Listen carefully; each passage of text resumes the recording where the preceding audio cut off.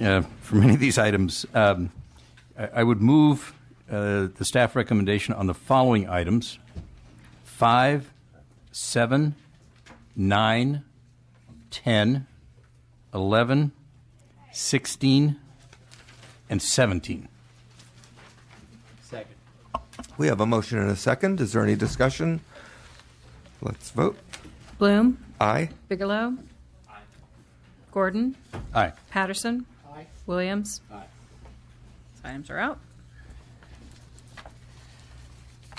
I would move the staff recommendation on the following items: 8, 12, 14, and 18. Second. If there's no discussion, we'll have a vote on that. Bloom. Aye. Bigelow. No. Gordon. Aye. Patterson. No. Williams. Aye. It's 3-2. I would move the staff recommendation on issue number 2.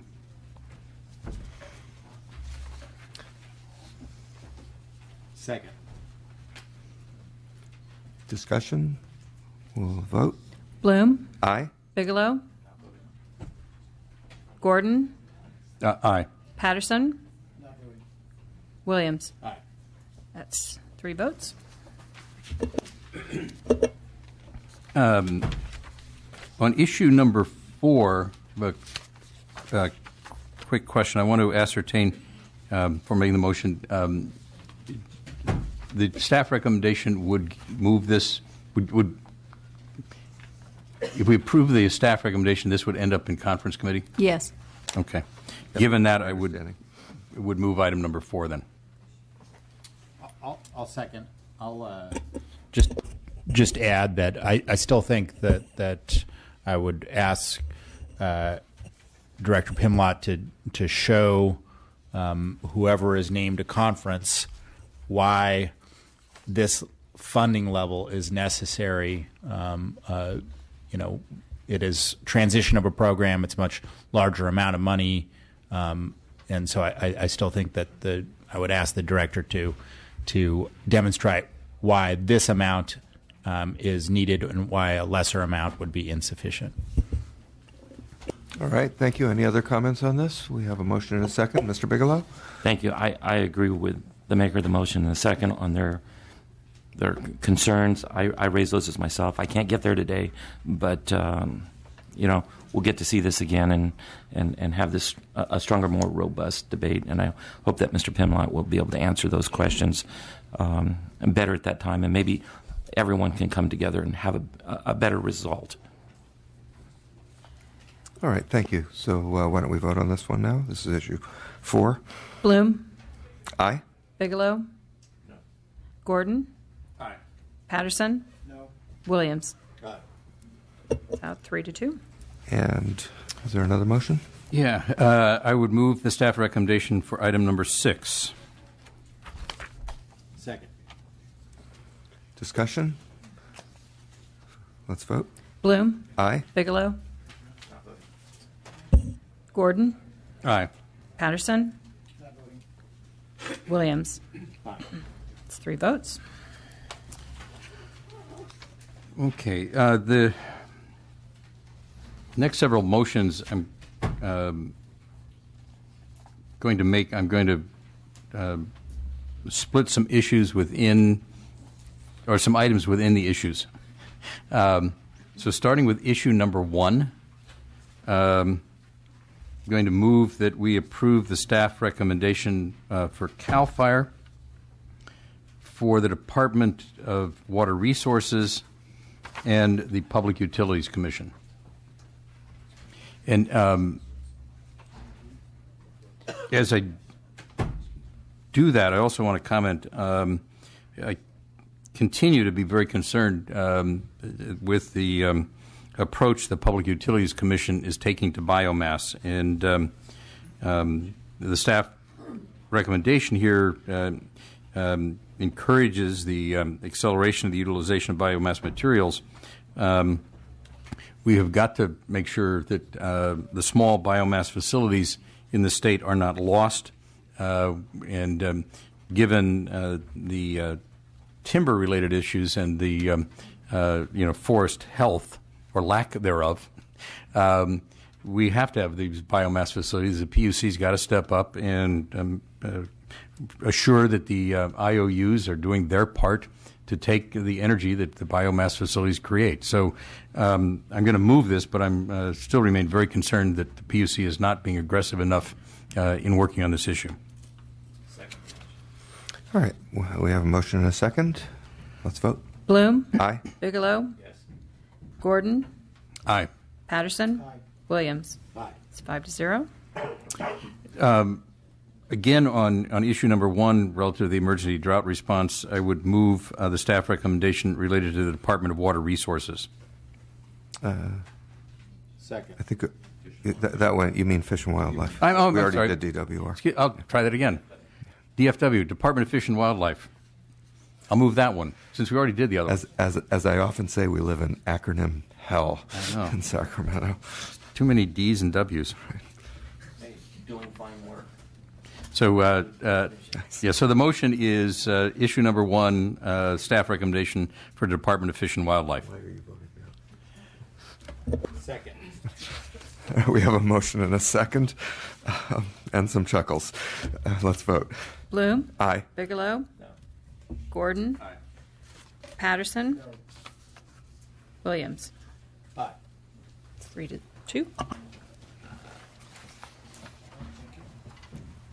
Now, issue number 3, I would move the staff recommendation related to the State Water Resources Control Board.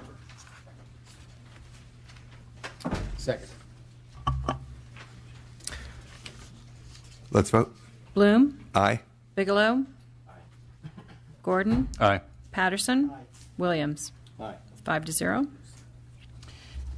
On issue number 3, I would move the staff recommendation related to the Department of Toxic Substances Control.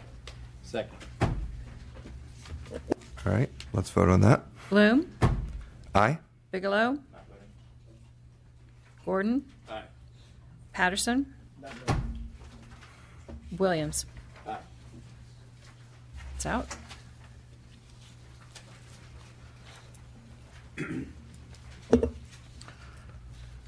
Almost there. Issue number 15. I would move the staff recommendation relative to the clean bus and advanced clean cars proposals. So it's the clean truck and bus standards and the advanced clean cars program. Move approval of staff recommendation. Second. We'll vote on that now. Bloom. Aye. Bigelow. Aye. Gordon. Aye. Patterson. Not voting. Williams. Aye. 4 votes. It's out.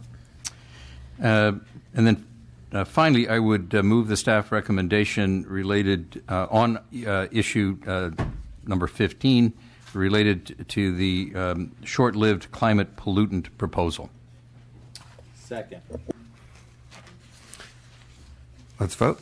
Bloom. Aye. Bigelow. No. Gordon. Aye. Patterson. No. Williams. Aye.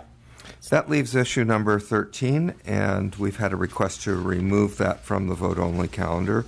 We will accommodate that request. I'll accommodate that request, and we'll hear that at the conclusion of the items to be heard. Speaking of which, we'll now begin with the Department of Parks and Recreation, issue number 1, the Pacific Coast Immigration Center.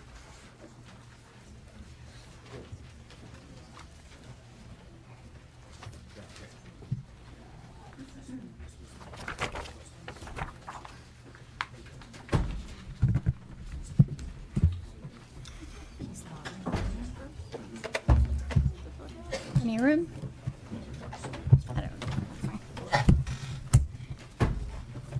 Sit by you, Brian. Good morning. Go ahead and proceed. I'm not sure who's leading off the presentation, but feel free to. Yeah, it's Brian Dew with State Parks. On the agenda, you have a legislative proposal to switch funding for the Angel Island Immigration Station. It was approved in the 15-16 budget for reimbursements. I believe we have proponents for the project here to speak to the. Yes, so we should hear from the proponents. Yeah, they need to sit at the table. I don't think we Right, need everybody. right. Can we make room for them at the table? Yeah. They're not, You can say so. they're not going to speak. There you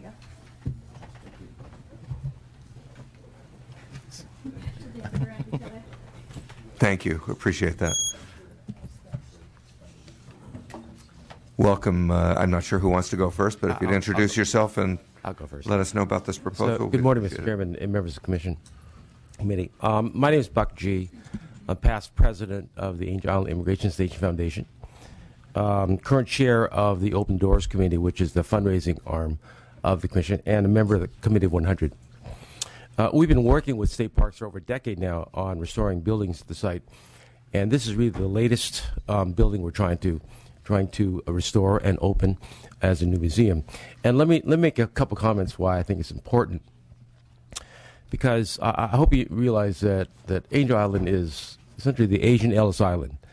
It's a place where over 1 million Asians came through in the early 20th century, and so far we've been collecting those stories. But that's not enough, because now there are 17 million Asian Americans in the United States.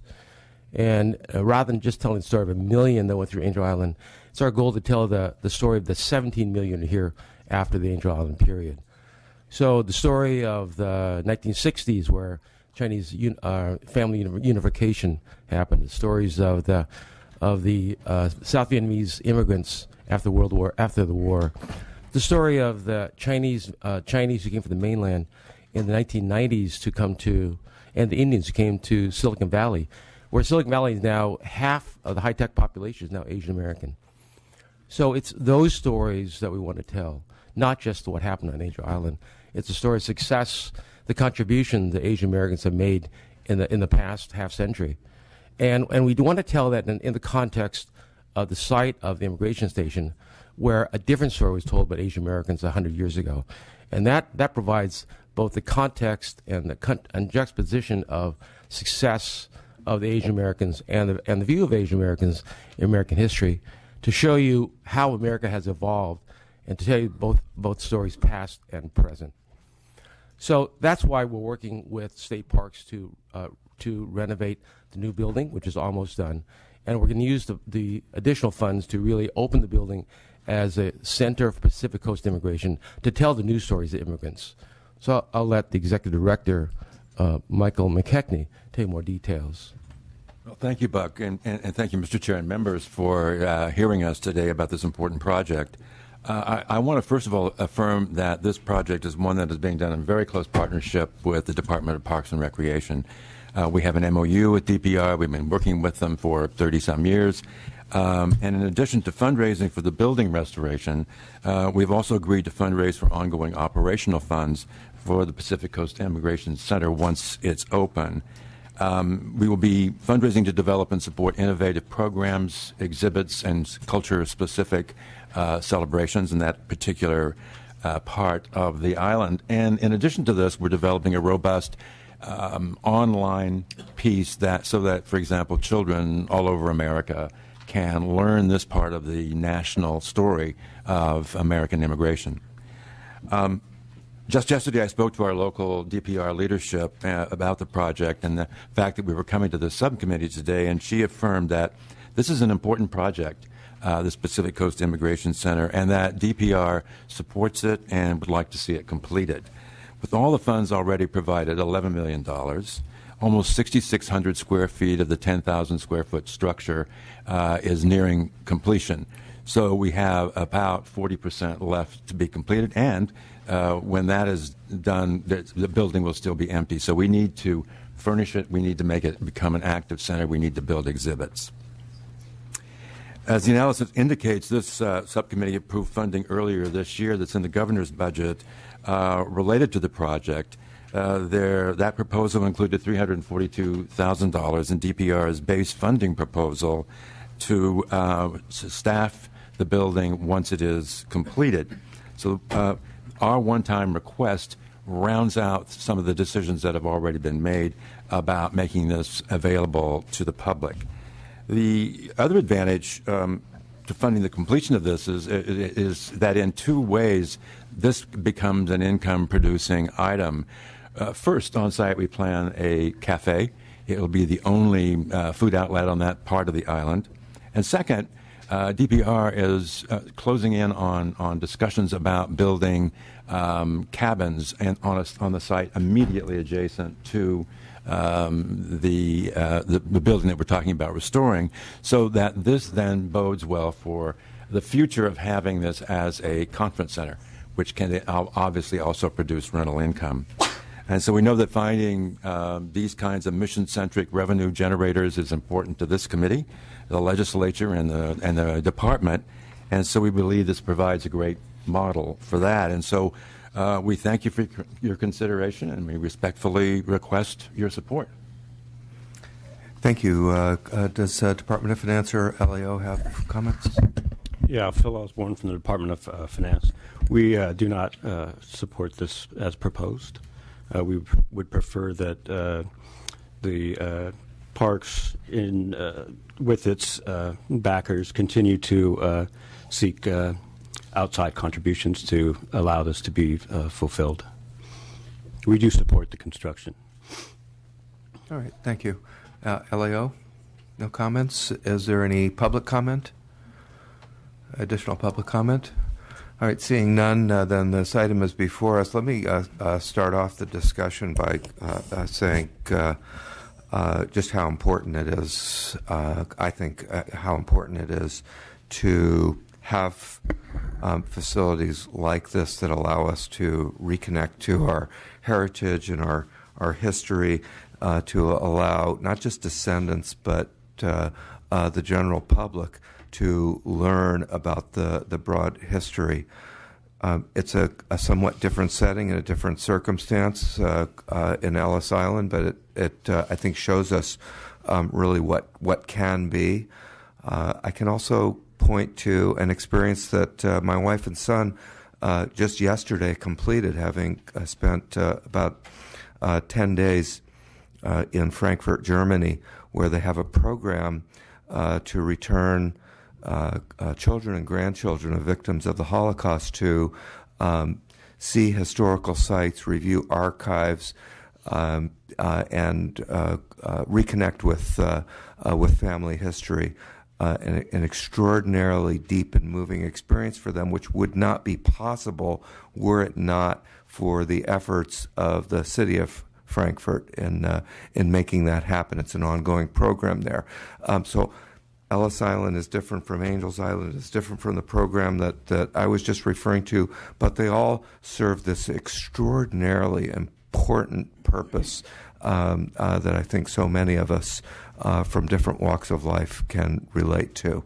It helps us to not forget our history, both positive and negative. It helps reconnect individuals, and there are just an extraordinary number of benefits, including if this proposal that's before us today comes to full fruition, providing a conference center that creates some co-benefits from the program. So this is something that I would strongly support. Move the staff recommendation. We have a motion and a second. Mr. Williams? I just wanted to say, in one of my capacities, I am chair of the Asian Pacific Islander Legislative Caucus, and from our perspective, or from my perspective, this is just an important part of the shared heritage of many peoples who have come to the west coast of the United States to achieve a better life for themselves and their families, and it's great. With that, we'll move to a vote. Bloom? Aye. Bigelow? Gordon? Aye. Patterson? Williams? Aye. Thank you. Thank very you. much. Issue number 2 under the ARB is the Specialty Equipment Marketing Association Executive Order fee proposal.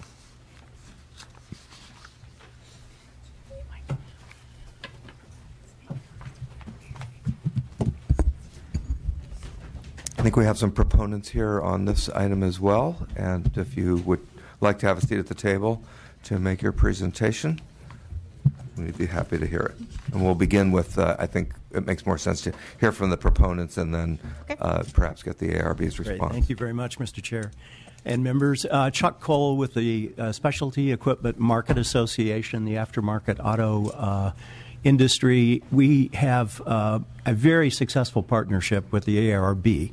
It is the testing process for equipment that's sold, and it becomes 50 state compliant, and that includes US EPA.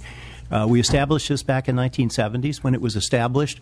It again was money out of the automotive tax base and fee base, and there were no fees charged for that process.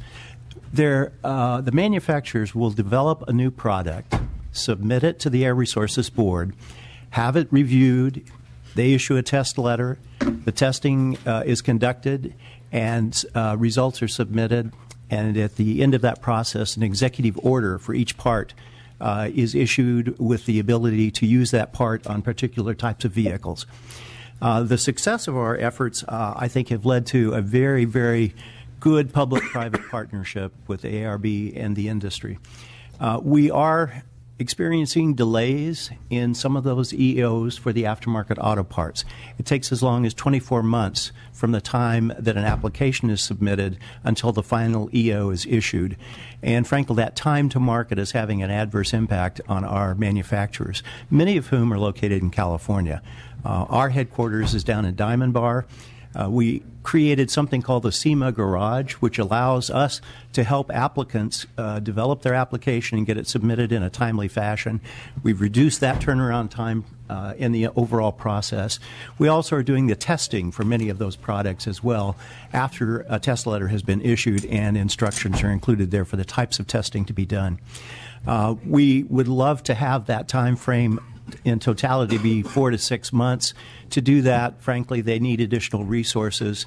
I know that, while our first preference would probably be to have had a BCP approved, in the absence of that, we want to make a major commitment on behalf of the industry to provide some fee-based resources so that they can turn around those applications in a more timely fashion. Our members are, frankly, being beaten by others to market who aren't going through that process. We're concerned about two things. We want to make sure that the level of the fee doesn't discourage people from coming in and applying for those EO programs, because that helps our air quality. And in addition to that, we want to make sure that the level of staffing is sufficient to actually have an impact on turning things around faster. They now have 8 staffers in that regard, and I think that we're looking at adding to that level. We had a very successful meeting yesterday with the ARB, and again, let me emphasize the collegiality and the good-natured discussion that went on there.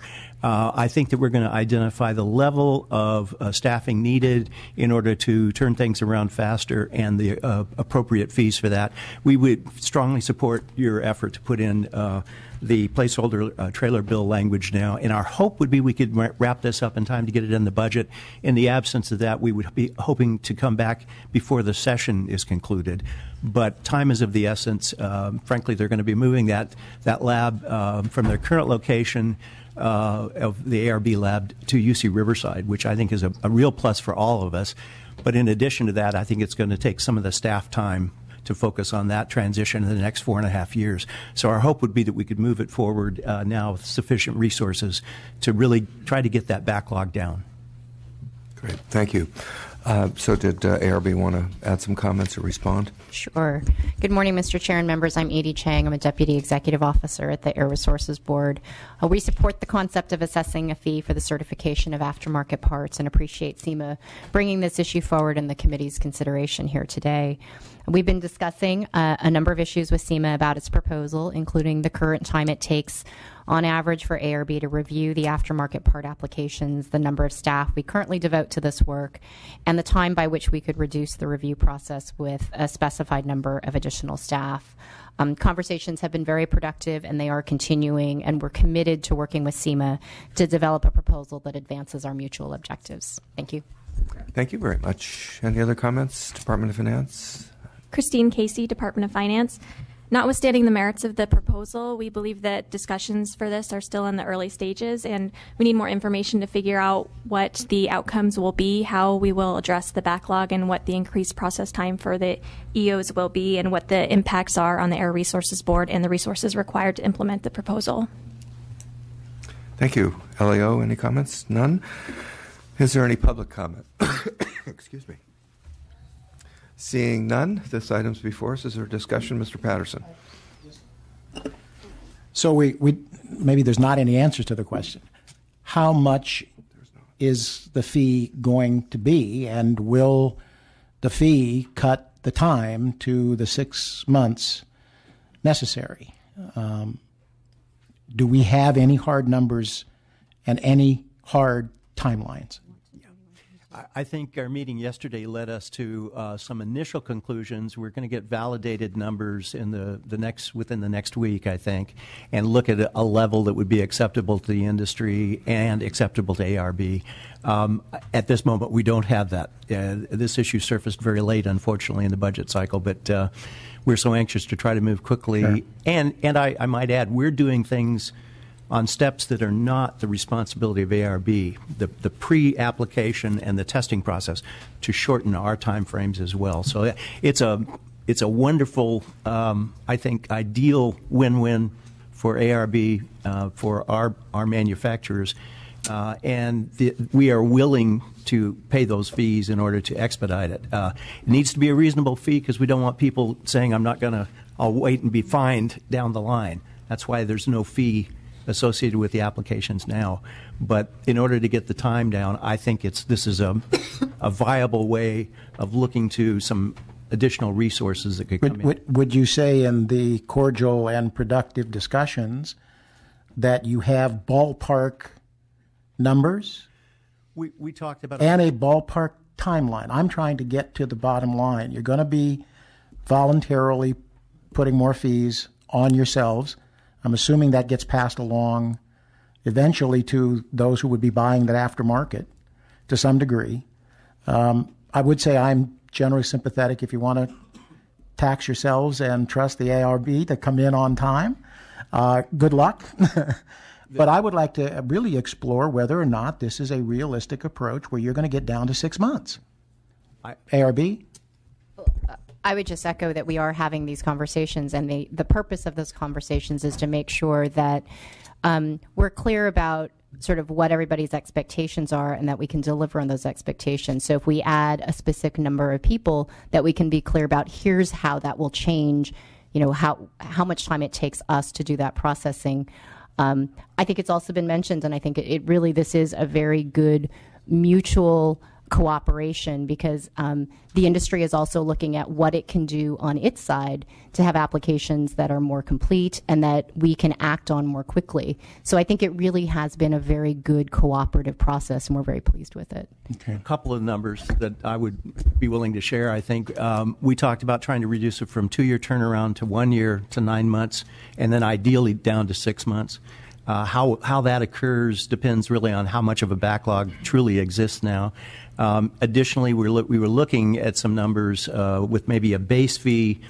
The number that was, I think, thrown out was $500 for a base fee. And then with each additional number that you want, an EO on an application, it could be $50. So you could get in the range of $2,000 for an application. The truth of the matter is, to the extent it would accelerate it, that's a great way to go, because once the EO is issued, you may sell 200,000 of those parts, and so it's generating sales tax for the state. There's truly a lot of wins in this if we can make it happen successfully. I want to make sure I understand. Are you talking about adding to the fee in order to cut the time? Yeah, you did. I didn't hear that you were trying to buy down the time by additional fees voluntarily added? What we don't want to do is leave someone at the end of the line who did something in a different fashion. We don't really want to pay the fee on a selective basis to get expedited treatment. We want the entire process to move faster. We don't want to harm anyone in line. All right. And one follow-up just to the finance. Would you again quickly explain your objections to this? I thought I heard something to the degree that you want to determine whether this would slow down other significant responsibilities and duties of the Air Board. We don't have a particular objection to that, mainly just that this discussion is in the early stages. So as they're saying, they're still working out how this will work and what the fees will look like and how much there is a backlog and how much it will be addressed and how quickly these will move forward. So there's just a lot of unknowns, and for that reason, we don't really have an official position. Okay. I'm finished. Thank you. Thanks, Jim. Any other questions, comments? Did I ask for public comment? I think I did. Thank you. Getting it. Then let's vote. No, we need a motion. I'll move the staff recommendation if an industry wants to tax itself or pay a fee. Yes. I think it's a fee. And they're at the table working on this. I would support them. So I move the staff recommendation. Second. All right. We have a motion and a second. We'll proceed to vote. Bloom? Aye. Bigelow? No. Gordon? Aye. Patterson? Not going. Williams? Aye. Mr. Chair, I would note in my 43 years in Sacramento, I haven't had too many issues quite like this one. So it is unique. Thank you all for your consideration. That's what makes life interesting. Our last item of the day is the Department of Resources Recycling and Recovery temporary bill fix to address the recycling center closures that we've seen around the state. I